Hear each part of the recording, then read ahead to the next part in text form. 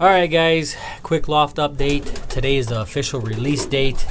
I've attempted to release them before and it was absolute chaos. My blood pressure was through the roof, so I shut them down again. I was releasing box at a time, and then I eventually graduated to releasing 6 boxes at a time, every opposing box for a day or so after day 5, because after that I really am not too concerned about another male topping a hen.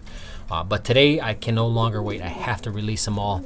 There's been a little bit of fighting, there's been a little bit of chaos, but not much. I think 11 out of the 12 boxes are pretty secure on where they need to go, and it has not been an issue. One thing that I find that helps, and I know I've talked about this in the past guys, is add a little nesting material.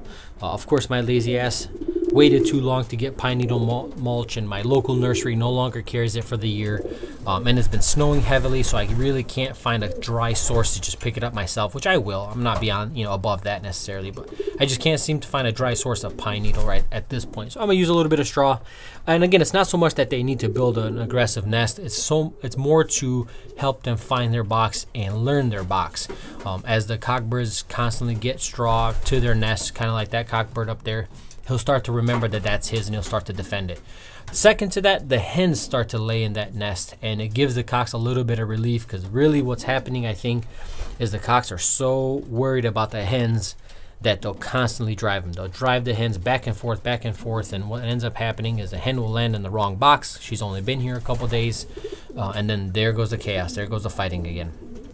So I think by the hens staying put, it gives the cocks a little bit of relief. They'll go down, get some straw, build their nest, and I think it just calms everything down. See that pair down there? They don't belong down there.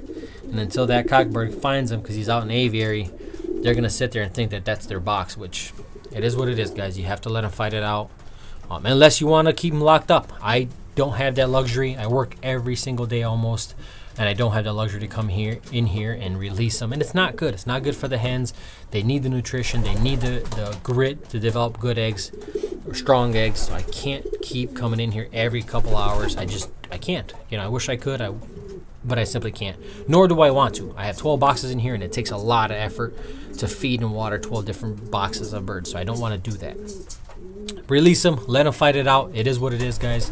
Hopefully we can avoid a lot of the broken eggs and dead babies this year, because I don't know if I can take any more of it.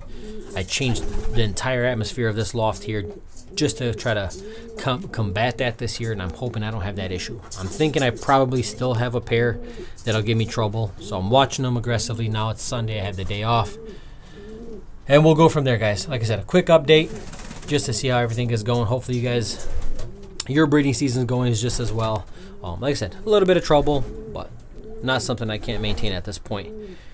I won't lie to you, there has been a couple times where I've had to pull birds out of the wrong loft or out of the wrong box a little more aggressively than I'd like to, but it is what it is.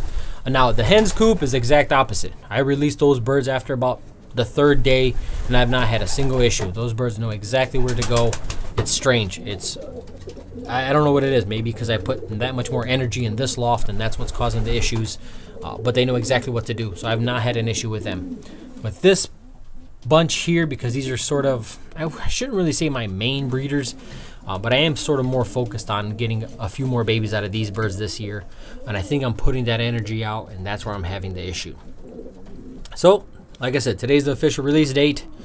It's gonna be what it's gonna be, guys. We're gonna let them fight it out and go from there. Figured to take you guys along. Like I said, a quick update. We'll see you guys on the next one.